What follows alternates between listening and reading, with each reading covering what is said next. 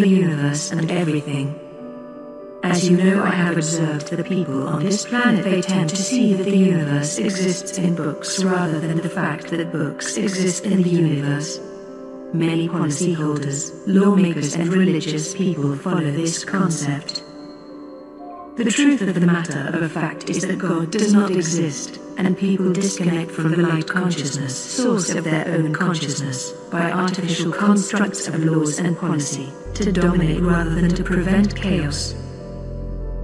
There is no such thing as a God and so on, and people need to wake up to this, that they have been created by a team of scientists and artists from space, in other words a diverse group of extraterrestrials known as the Elohim, not from one star system alone but from many locations within the galaxy.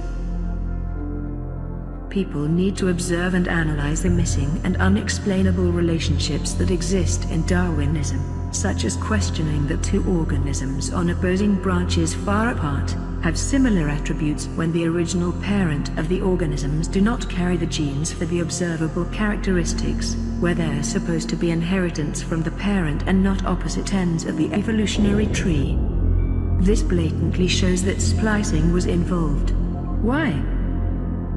Well, first of all, my life on this planet has been affected by this and many others, where people affect people's lives and happiness to try and conform them to this phony belief, to the point I have received abuse and violence. This belief has affected the laws and policy of things on this planet and the way people problem solve without thinking, too quick to point to a book for the answers rather than a computer that actually thinks, rather than recalling log data if they choose to be lazy and run on automatic.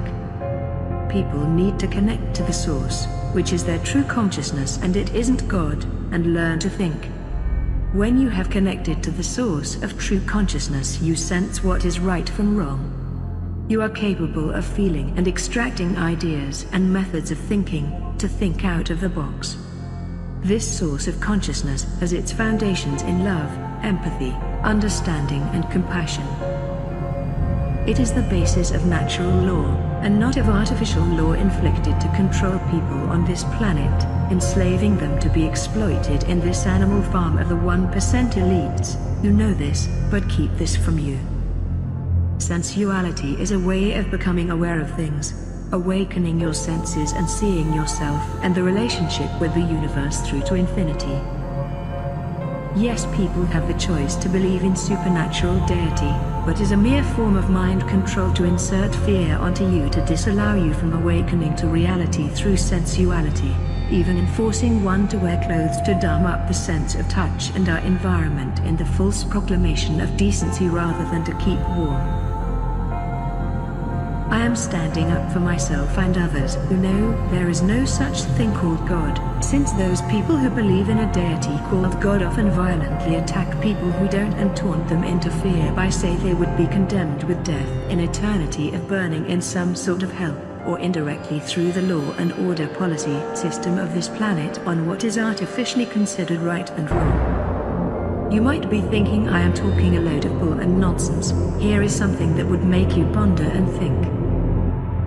Why is it that when you go to court, you swear on the Bible when you think the government and the law bureaucrats are independent from the church, and why your first name is called your Christian name?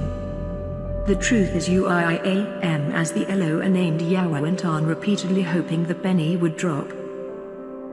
The truth of the fact is, being alive on this planet is a living hell in itself due to this control and enforcement and lack of consciousness, where people believe the universe exists in the writings of books, be it religious or scientific. Understanding that light can travel faster than itself does make you think a lot deeper, rather than relying hopelessly and saying because the book says so. Books are to be used as references and do provide guides and points. It does not mean that they explain life, the universe and everything, and an understanding needs to be developed, the need to think on their own and understanding that it is one's opinion and thought expressed in text. Thus the Bible, Torah, Quran and other books is not the word of God but of people. The issues of the matter is that many of the wars and means of controlling people as cattle, law, order and the system is based on this. concept where people are forced to think in the box rather than out of the box, and utilizing their love, empathy, compassion and understanding. As a friend I have called bionic dance, who often mentions to think and not run on automatic.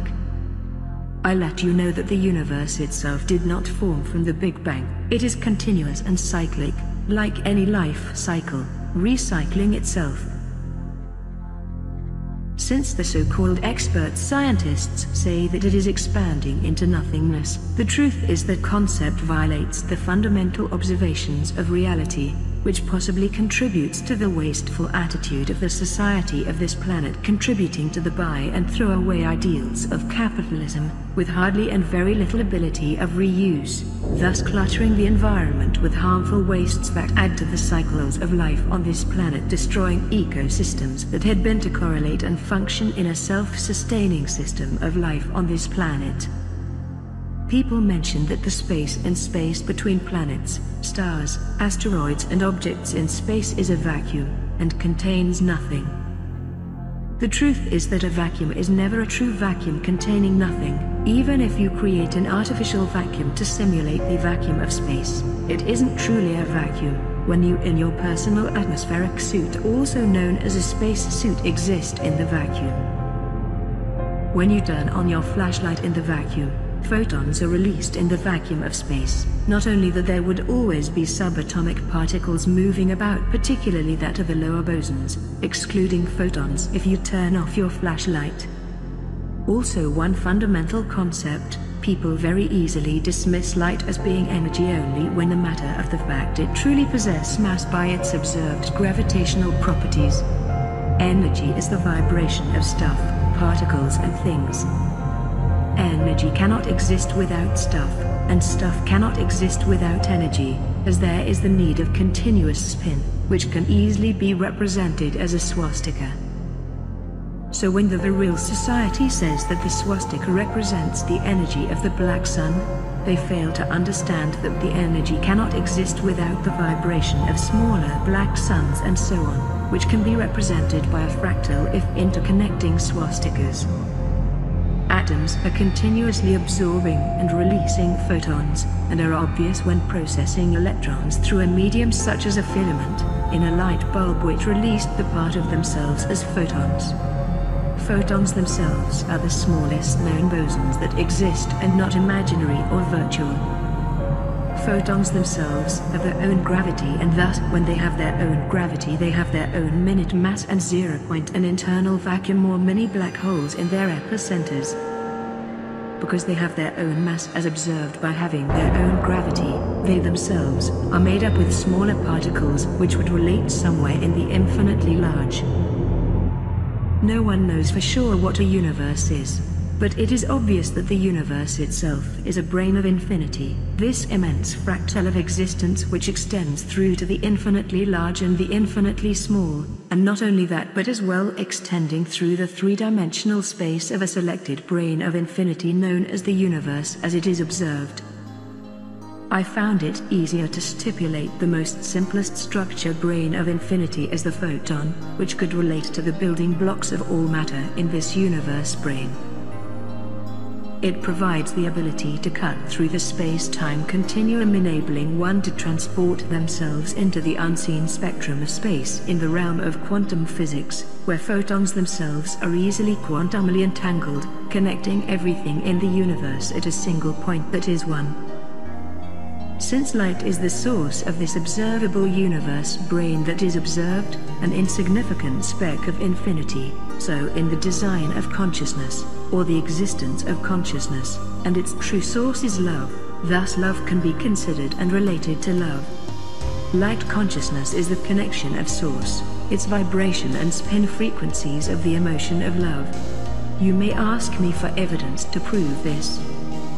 Well, looking at the symbol of infinity, the Raelian symbol, the swastika in the hexagram can be a key to unlock the answers to solve this problem. DNA is structured in a double helix, and its spin is exactly that of the symbol which maps the magnetic field of planets, stars, atoms and possibly photons. As is in known science, love is expressed by a chemical reaction, and DNA is receptible to photons, much like the way plants use photosynthesis. In fact, photosynthesis is the key of defining what a photon is and why I would call the universe a photon and a photon the universe. The spectrum of light correlates to the frequencies in which life had been constructed on, as well as their non-created inorganic molecules, atoms, which life depends on. I say once again, when I mention something and you say it's not in a book, I respond that books cannot contain the universe, but the universe can contain many books. Spirituality is essential, not religion. Religion leans too much on focusing the majority at a certain mindset of a particular truth, which often changes the truth into a lie. Spirituality is the science of consciousness. It is the thing that evolves in oneself, and the more you connect your consciousness with the source, which is light consciousness, which is love, empathy, compassion, tenderness. The source of creation is not God, and neither is the universe nor the infinite. The universe itself is never created nor destroyed, as it is continuously recycling itself, and bundled with an infinite number of universe, extending through the planes of infinity, as well extending through the infinitely large and infinitely small, like tesseract moving fractals. I don't know how simpler I can get in explaining this. It is your choice to believe in God and bash the shit out of others literally and figuratively, but in the end your children would blame you for your actions and the mess you left them to clean up, if there is a future for them.